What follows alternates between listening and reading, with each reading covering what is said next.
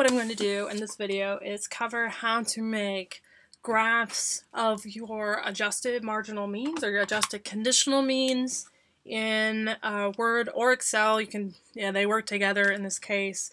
And really this applies to any time you want to make a chart that you can't do in SPSS that's a bar graph. So for example, if you wanted to do a double repeated measures graph, line or bar graph, this would be a better way to do it.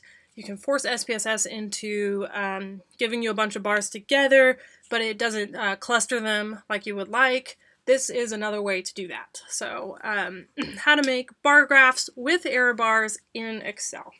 Okay. So the first thing you want to do in either version is to click on charts, right? And then column graph. So we want to use columns. We always call them bar graphs, but either way. And I want to do a clustered column graph because I have two variables. So don't do any of these 3D crazy things. So a cluster bar column graph.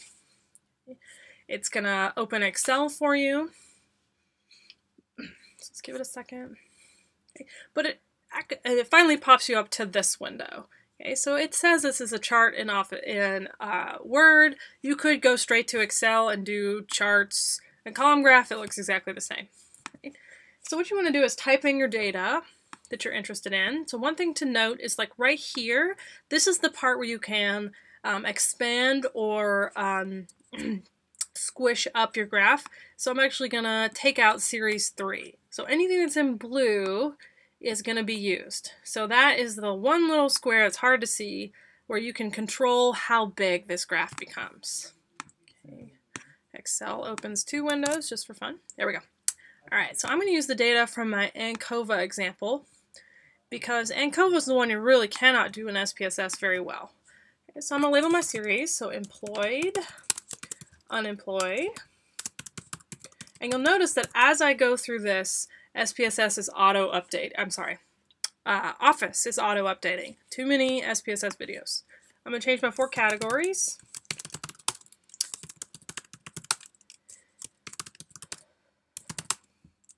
And Jewish. Okay, so I've made my 2x4, and so now I have them stacked together. I could also reverse this graph, but that's easier to do in Word where you can click Switch Plot, and it will switch which way you're doing it.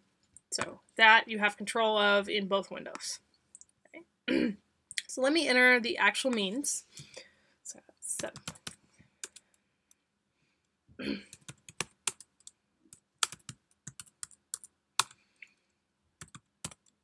Okay, so as my employed means, let's enter our unemployed means.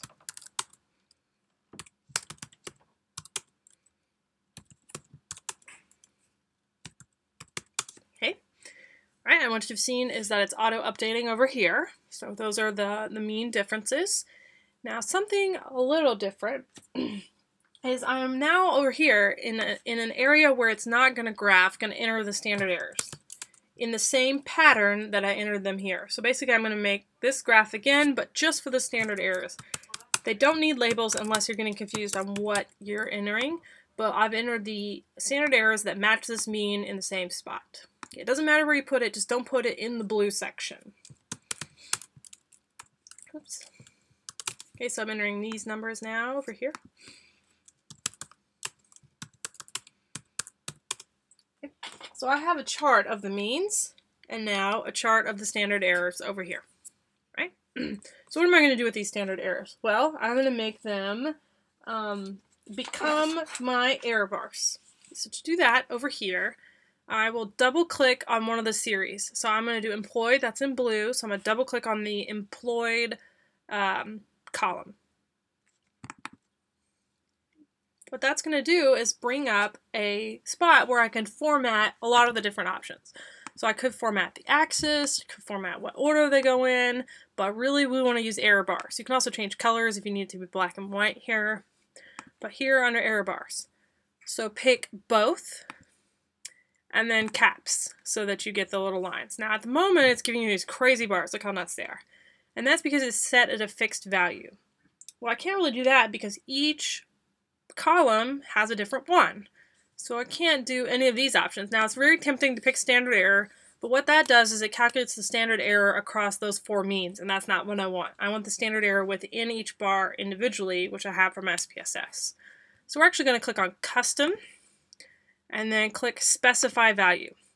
Now when you do this, nothing sort of happens. On my Mac, this little thing goes bonk, and then Excel comes up. But once you click Specified Value, click back over to Excel, and you'll get this Custom Error Bar option. So under Custom Error Bars, what I want to do is pick this little box. I'm going to click on it and highlight for the column set that I'm using the 4 standard errors. So I've got employed here. I'm selected on employed because it's the blue one, and so I highlight the 4 employed standard errors. Right. But you can't do just the top. I've got to also do the bottom half of the cap, otherwise they're going to be uneven. So let me show you how that looks. So once you click OK, it'll auto update over here. So see how tiny it is at the top here and how large it is at the bottom? I don't want that. So you can do both of these at once. I was just trying to show you what happens. So click Specify Value. We'll come over here. So click on this little box. It's not going to be auto-selected.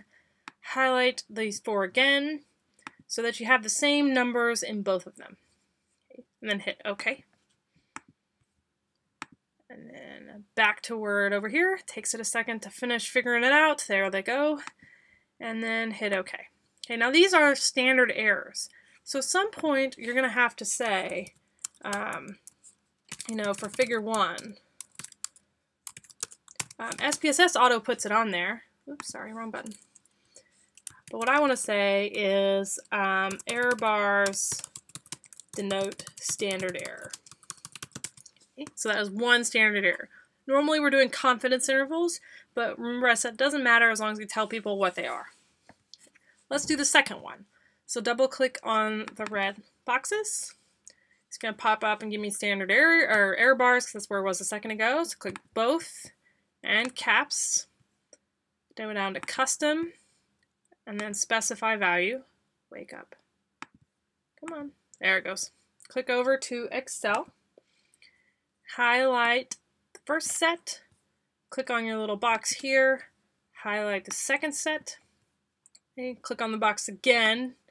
And then hit OK. Go back over to Word. Give it a second to auto update. And then hit OK. So now I have the error bars. I'm like halfway there to having a good graph.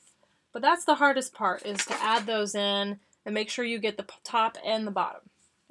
But now the problem is that I don't have any axes labels. Okay, so under chart layout here at the top, okay, you can kind of do this here, but if you click on any of these quick chart layouts, it will erase your error bars. So don't do that because then you've wasted your time doing the error bars. But click chart layout, and then there's axes here. But there's also axes titles. So I want to use axes titles first. So I'm going to add, click horizontal axis, title below, and then axis, vertical axis, and most people do rotated titles. So now I have them both. I can click once on it, once again to get it, just like SPSS. And I can edit what it says. So this is religion. And then over here, this is attitudes towards the use of drugs.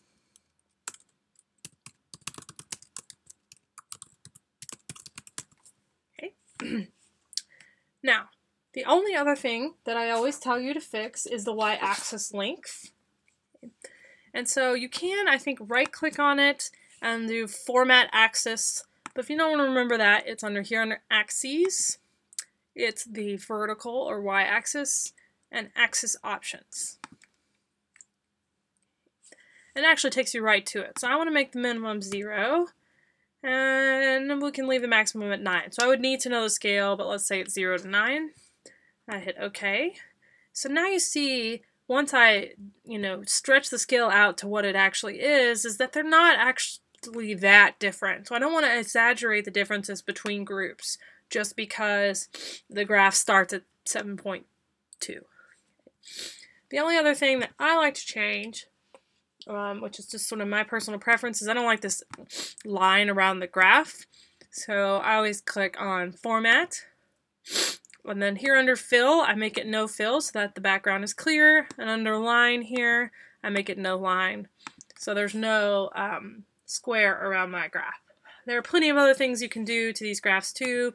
For instance, if you don't want the bars, you can move move the legend around. You can add a legend title. You can actually type and change these.